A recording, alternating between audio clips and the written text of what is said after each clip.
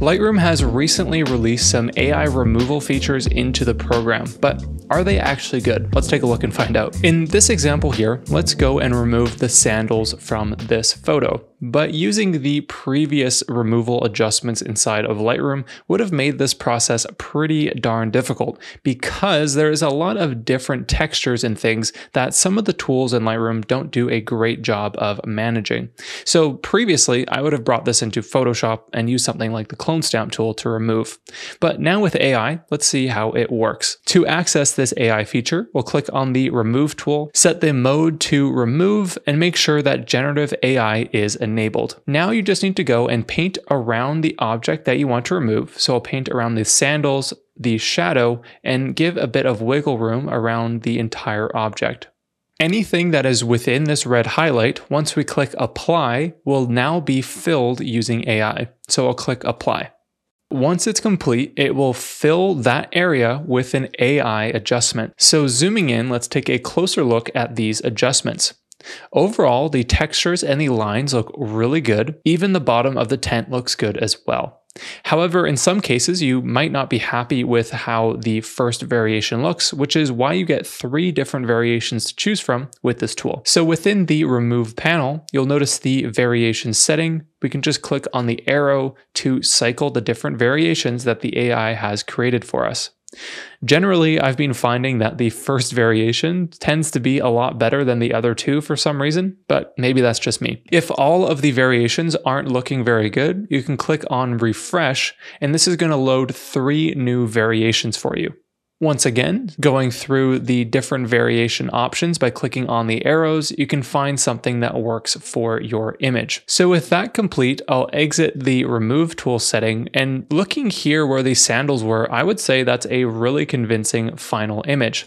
Looking at our before and after, the quality is pretty comparable. All of the lines are rebuilt quite well. Although there is a little bit of blurriness around the tent, this is not something that I would totally notice. To be fair, this example is a relatively simple one for AI to do since the textures are very defined, there's simple edges around the photo, and there's no people or arms within the image because that is where AI really messes up. So let's go into another more complex image to see how it fares because at this point I'm impressed, but let's go and test it a little bit further. In this next image, there's a lot more going on between textures as well as a bit more green, and we also have a person, which is where AI starts to mess things up.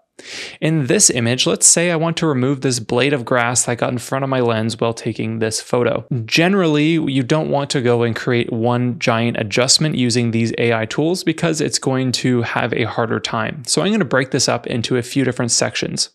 Going to the Remove tool setting, I'll click on the Remove mode and enable Generative AI once again.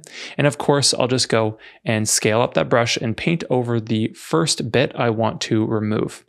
Since I painted a little bit too much, I'll click on Subtract and then subtract from that selection area so that the mask is a little bit tighter to that blade of grass. I'll click Apply, and now Lightroom will generate something for me to remove this grass. Upon first look here, that looks pretty decent. However, the quality between the original grass and the AI grass is pretty noticeable, as well as the texture between the tree and the AI tree.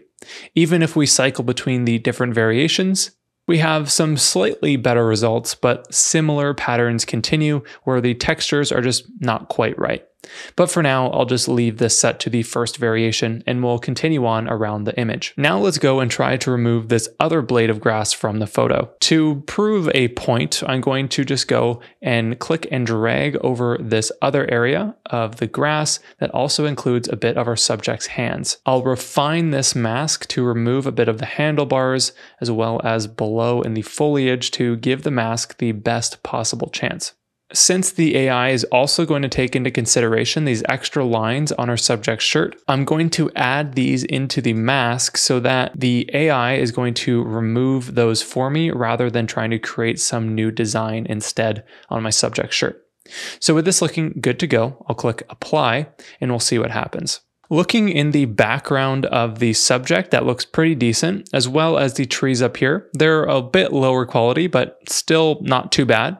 However, where things go crazy is around the handlebars and the subject's fingers. This is something that AI just cannot seem to deal with currently, as well as it has completely removed any of the natural noise and grain that was in the original photo around my subject's shirt. So this makes it super, super obvious, if the hand wasn't obvious enough, that some major adjustments have been done here. So this is the primary limiting factor of the generative AI removal features inside of Lightroom and Photoshop as a whole at this current stage.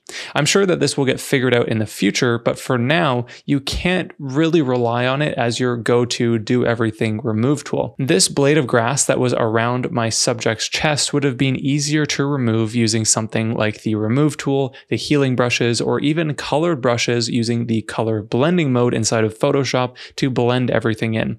Now, of course, it's outside of the scope of this tutorial, but all I'm saying is that there's other options that you could use outside of generative AI to remove objects from more complex backgrounds, and you wouldn't end up with completely weird extremities, and you would still be able to get a reasonable match in texture between your removed area and your original photo.